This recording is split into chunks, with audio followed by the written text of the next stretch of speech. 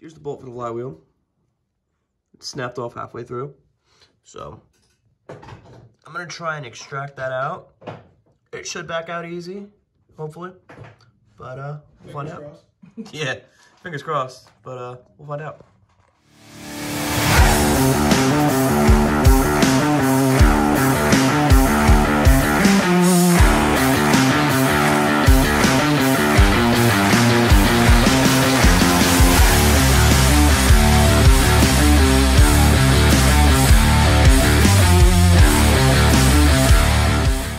All right, so we're going through diagnostics with this machine here. Put a new carburetor on it. This Chinese carburetor is shiny. Basically, we're trying to figure out why the starting circuit isn't working.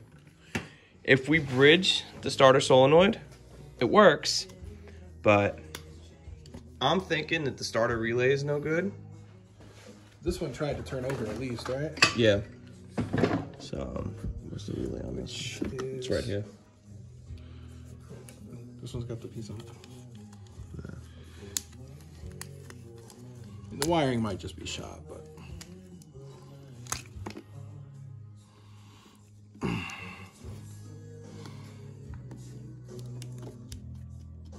oh, it did not want to come out. It's good. Not really too much corrosion in that one. I mean, worst case, we can always run a starter button. You know what I mean? Yeah. All right, so we went through and we pulled the harness off of the other machine that was on the bench. We took that machine off the bench, and what we determined, the reason we weren't getting a crank is on the back end of this harness here, there's a light blue wire, and it needs to be connected to a ground, and it also needs to be connected to the negative on the battery.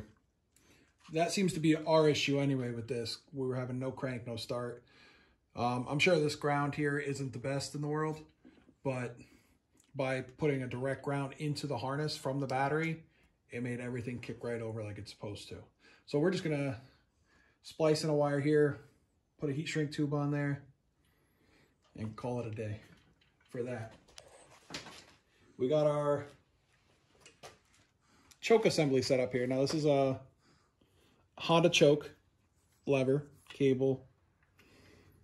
So if you look at a regular one, so on the standard one, you have a little end here. So it's just a regular choke cable for a Honda. We didn't want to spend the $50 that they wanted for these cables. What I ended up doing was removing this piece here and cutting this back to give us enough cable, and you trim this end off to make it fit inside the tube. We didn't know if it was going to work, so we didn't really film it, but the next one we do, we'll do a, you know, time lapse and show everybody how it works. But as for this one, I'm going to say this one's going to work well for us. Gives us full choke. It goes all the way back in. It's not the prettiest in the world up here. Some black tape, but it'll work for now. Testing purposes. All right, so cleaned up the harness, put it back on the bike. I went to do the rear bearings for the swing arm on the DR, and the socket broke in there. So that's done for now. Not quite sure where we're going with that one. Went to drill and tab this, and broke a drill bit in there. So done with that one too. That's the Wiseco piston one. But this one looks good. This one's coming together. We still gotta do the rear diff fluid. Obviously tires, everything else. Yeah. All right, so we went through, drilled a little bit more into the bolt. This is the one that had the bolt stuck that broke off from us using the drill. We ended up getting down just enough, and I used the drill with the extractor here. Ended up backing itself right out. So we're going to clean up down in here. It doesn't look like it messed up any of the threads. Get ourselves a new bolt and stop using the drill so we don't have to worry about that anymore. Yeah. All right, so what I'm going to do here is I'm going to try and grind this down. Apparently, it looks like this case was repaired at one point. I think it's JB Weld. I don't know. Yeah, the side cover at one point, they broke something up here. However they did it. The rest of the holes for the pull start seem okay. We'll have to tap them, make sure everything's good. But we got to shave this down to make it so everything will line up smooth. So we're going to engage time-lapse mode and enjoy the tunes.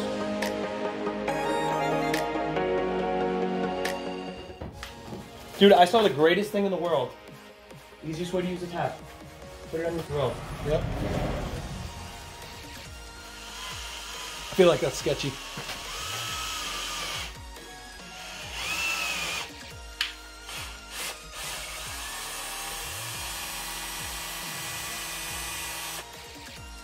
I don't. Hey, as long as it works.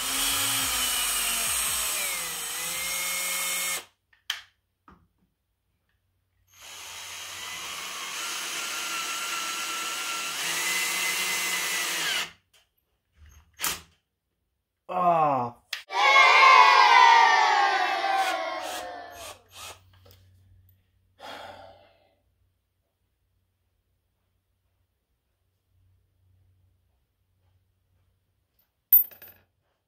Did you snap it? I owe you one 6x1. I told you! So, picked up a whole gasket set, all new seals, O-rings, all that fun stuff. Most of the stuff we get, we usually just go right on Amazon or Amazon eBay or eBay. Some of the stuff that we've ordered, like the little caps for the top of the forks, these I had to order directly from, I ordered them through Partzilla. They had to come directly from the Yamaha manufacturer. So, and it's just, you know, the little dust shields that go on top of the forks. They took quite a while to get here, but they're finally here.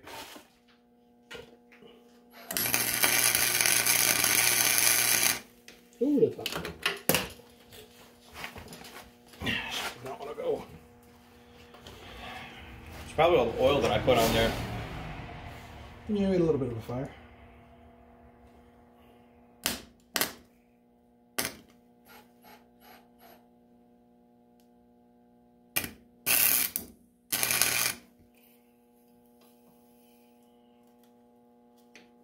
It doesn't help that there's so much oil over here that it keeps catching on fire.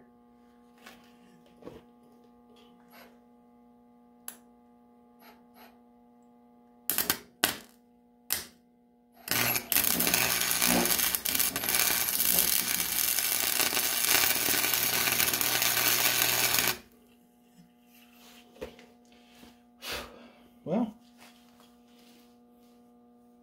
hopefully I got enough in there. Looks like you did.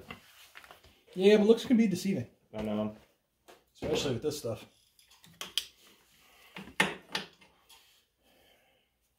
You want a 10 mil? I'm just going to try and... Alright, came right off.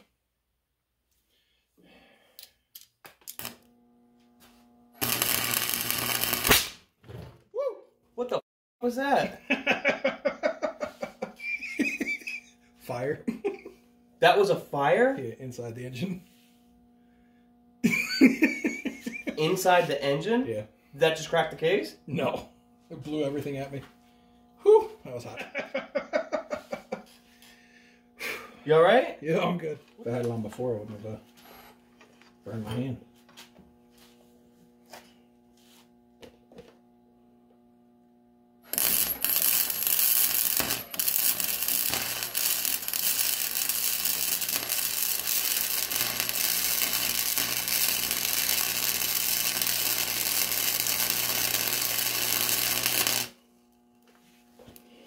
That was a good one. Yeah, it was. We're gonna let that cool. Yeah. See what happens. Let that weld solidify a little bit. Yep. Well, let's cross our fingers.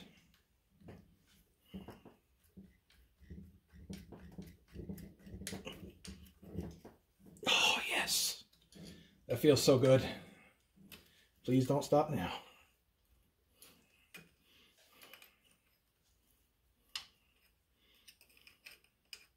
Is it actually coming out, or is it just twisting the thing off? Is it too hot to touch? Nope. Look at that. Holy. I got it! Well, it's out. Wow. Okay. So, don't use a drill with a tap and die. All right, well, now we can use the pull start. I just wanted to make sure I got all the threads, and I went a little too deep, and that's what happened. It just, like you said, it went a little too deep, and then that was it. That's always my biggest fear when doing that kind of stuff. I've done it, but I don't like doing it.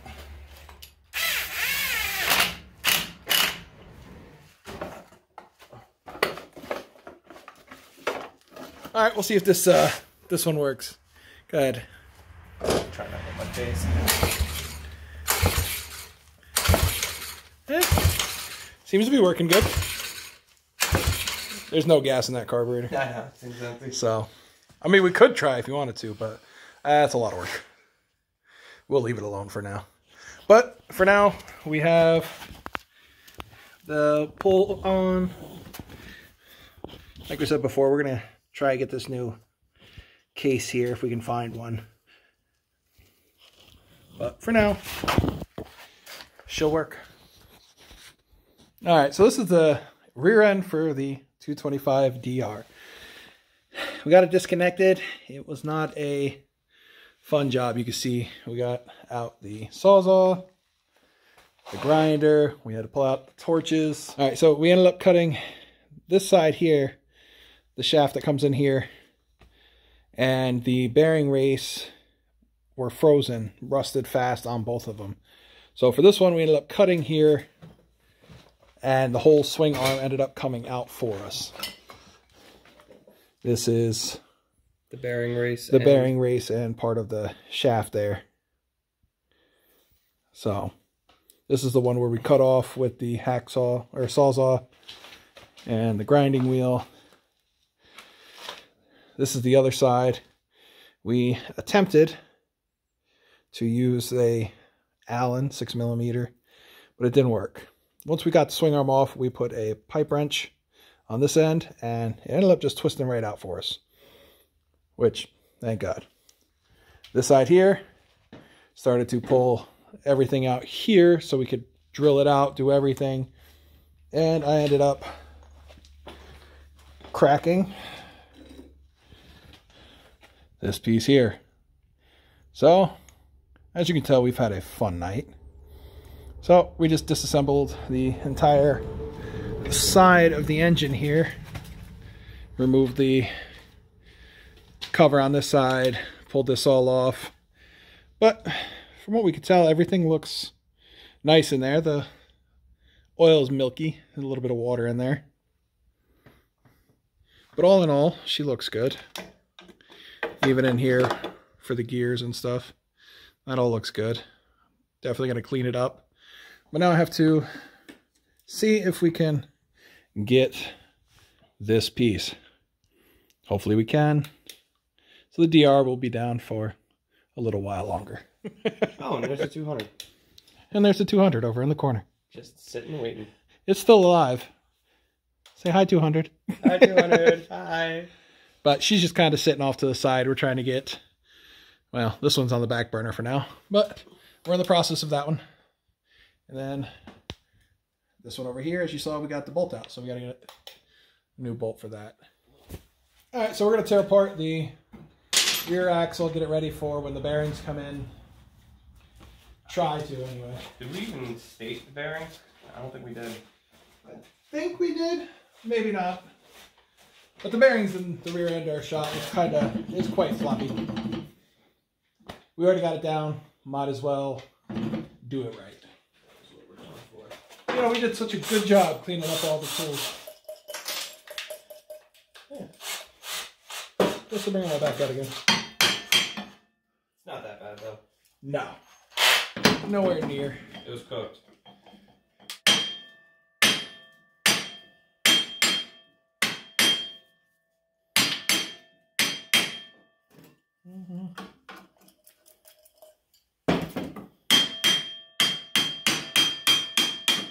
There she goes.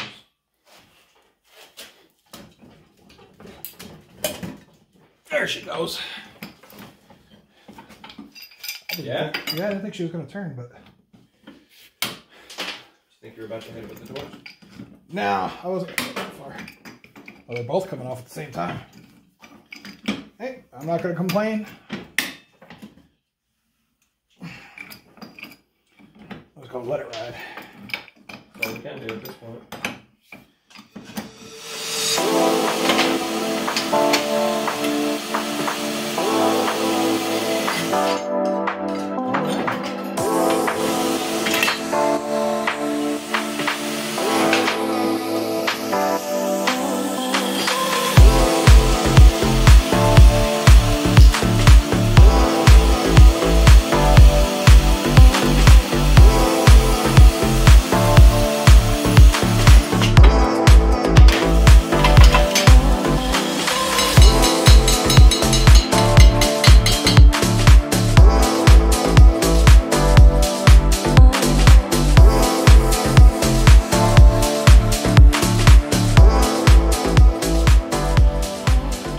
So just a quick recap on this week's video. We got the 225 with the Wiseco. This is the one where we had snapped the bolt off in the crankshaft. We were able to get it out, removed. Threads were still beautiful, so we saved this one. We have the bearings on order for the front axle, should be here soon.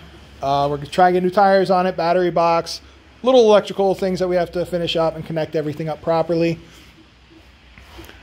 We have this one here where we're just waiting for the rear axle bearings to come in.